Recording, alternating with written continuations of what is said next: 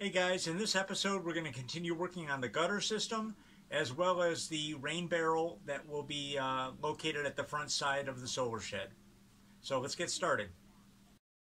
Good morning guys, I'm working on the gutters for the new overhang on the solar shed, and in order to make these gutters work, what I need to do is build a spacer that's going to run along the top of the beam. And so what I've done is I've taken 2x4s and I have widened them or thickened them with this, what appears to be like 3/8 inch plywood.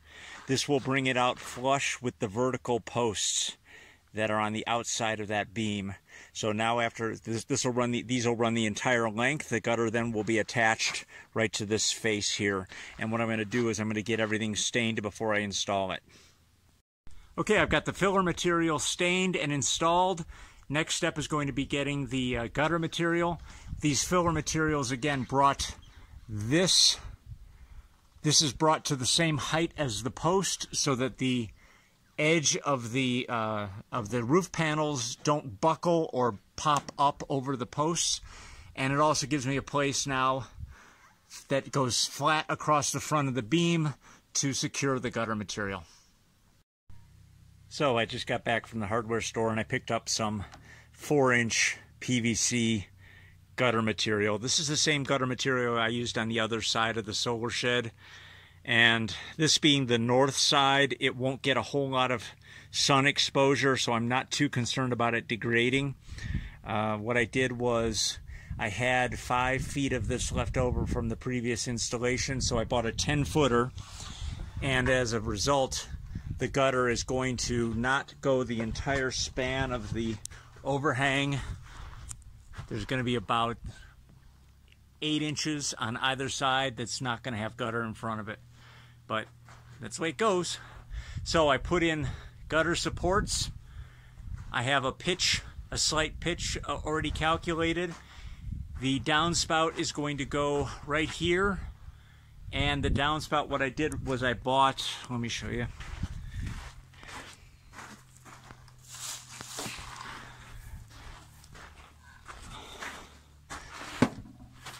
There we go. That's a 3-inch downspout adapter. This will adapt it to round PVC, 3-inch PVC with a coupler. This is just a drain coupler. So that'll go on the downspout portion up here, and that'll allow us to use a straight piece of 3-inch PVC as a downspout, because what I'm going to do is I'm going to take a piece of nice plywood and I'm going to cut a circle to cover this.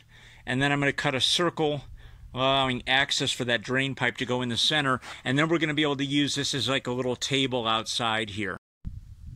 This morning I installed the adapter from 3-inch downpipe to a 3-inch Schedule 40 PVC. And now what I'm going to do is take some measurements and make the tabletop for this rain barrel.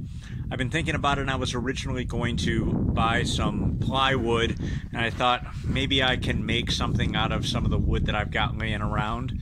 So I just need to get a measurement of this and see if I can put something together. So let's see what we got here. We got a 30-inch diameter, and I'm going to want it to hang over about 1 inch. So I'm going to make it 32 inches in diameter. This is recessed a little bit, so what I'm going to do is after I make the tabletop, I'll put some pieces that will allow it to key in or lock in when it's sitting on the rain barrel itself. So let me go check my wood pile and see what I got to work with. I've got some wood put together that'll work for the tabletop. It actually took more than I thought it would, and it might have just been easier to get a piece of plywood, but I'm going to give this a shot. So what I wanted was about 1 inch overhang, and to create that inch overhang, what I did was I just took this piece of 3/4 inch PVC, taped a pencil to it, and just ran it around the edge like this to give me the it's probably 1.25 inch overhang. So I used my pocket hole jig and secured the boards next with pocket holes, and I needed all this stuff over here just to get it done. Bunch of clamps. But now I'm going to flip it over and I'm going to hit it with the belt sander, and then after that's done I'll cut the shape out. I just hit it with a 60 grit belt using my new belt sander, and now I'm going to flip it over and cut out the circle. I'll be going over this again. I just want to make sure that everything's going to work with the circle before I invest too much time in the sanding.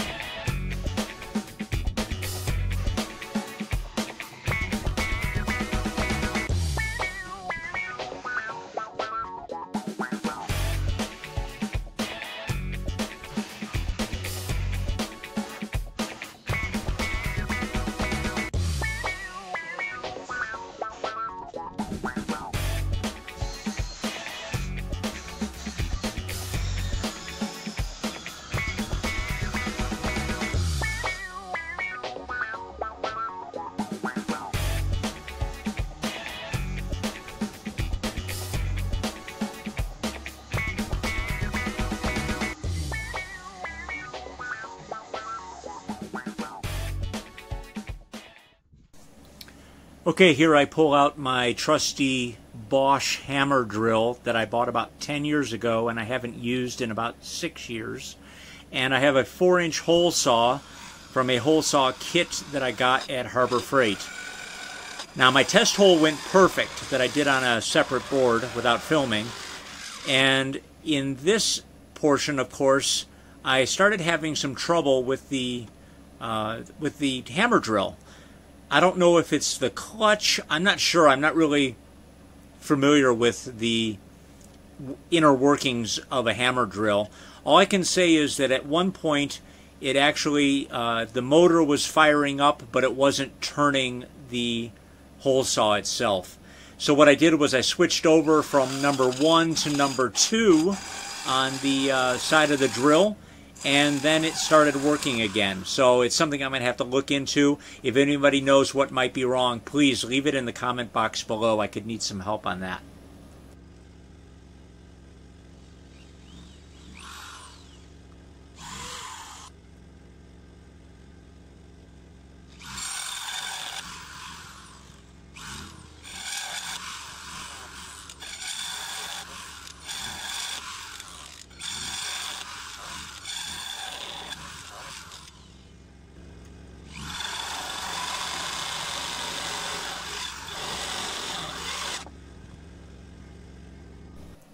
So I did manage to get the hole cut, and it will accept now the 3-inch downpipe from the gutters.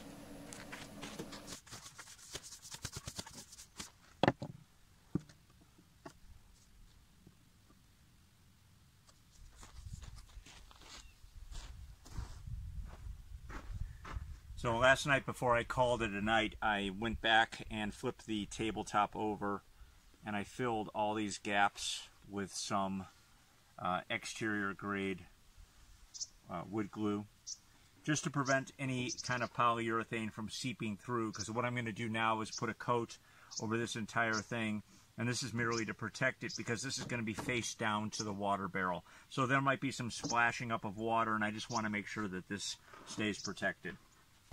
So here I'm applying the polyurethane to the back side of the tabletop, and this is basically just again to provide protection from any splash up water that might accrue from the rain barrel. This doesn't have to be pretty, it has to be protected from water.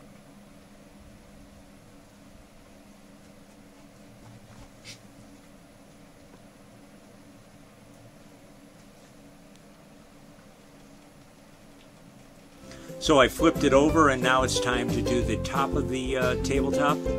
And it's kind of interesting to watch this in fast motion. You can really observe the ambering that takes place with an oil-based polyurethane. It really adds some richness and golden tones to the wood.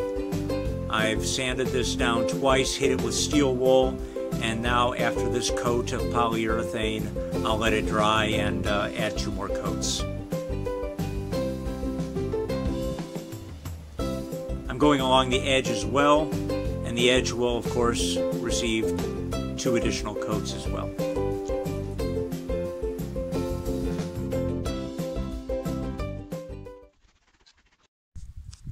I just got done putting on the first coat of polyurethane. I'm going to let this thoroughly dry, and I mean thoroughly dry, and then I'm going to rub it down with some steel wool and then put another coat or 2 on it. In fact, I see a spot that I missed right there, so I got to hit that. And then I have the downpipe for the gutter system, and it's got a first coat of brown spray paint on it.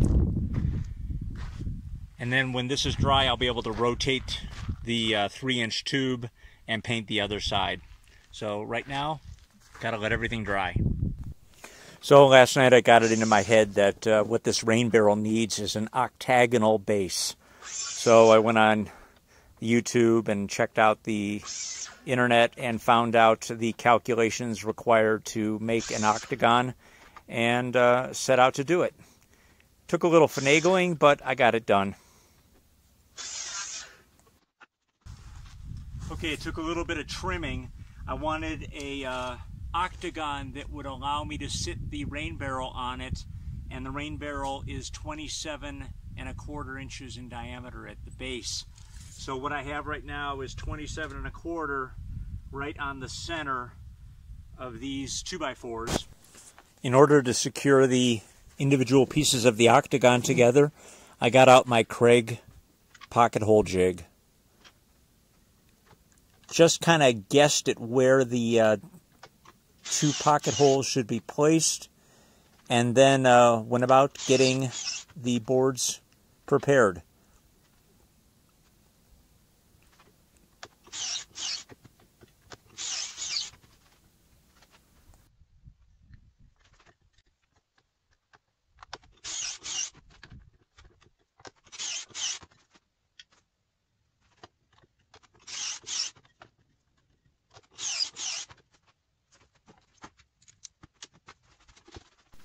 I ended up using 1.5-inch exterior grade pocket screws, and when the job was complete, they really held rock solid.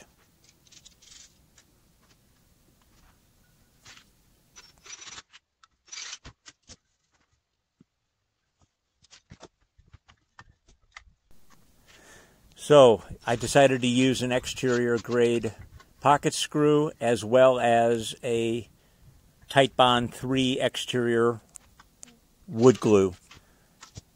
The clamp, the face clamp from Craig came in handy to hold the angles together while I was inserting the screws. The whole project of assembly probably took 20 minutes or so, and I was really pleased with the outcome. It provided a very strong joinery and looks pretty good too.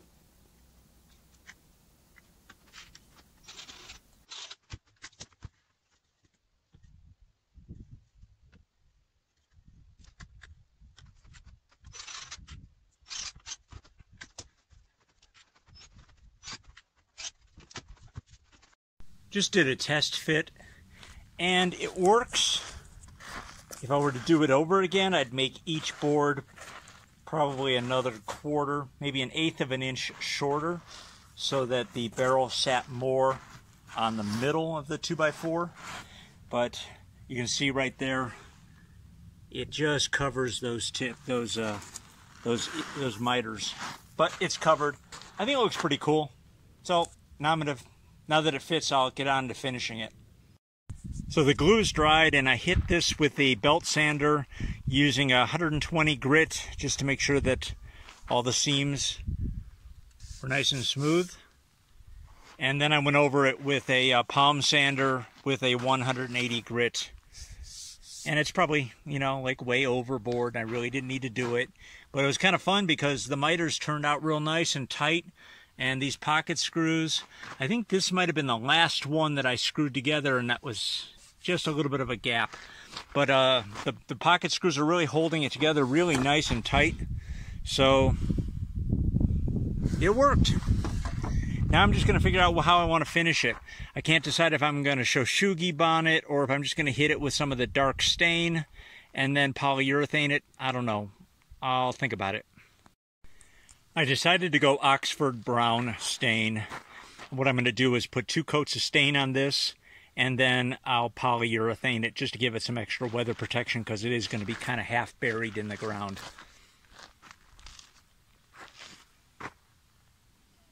Okay guys, I'm going to call it a wrap for this video right here.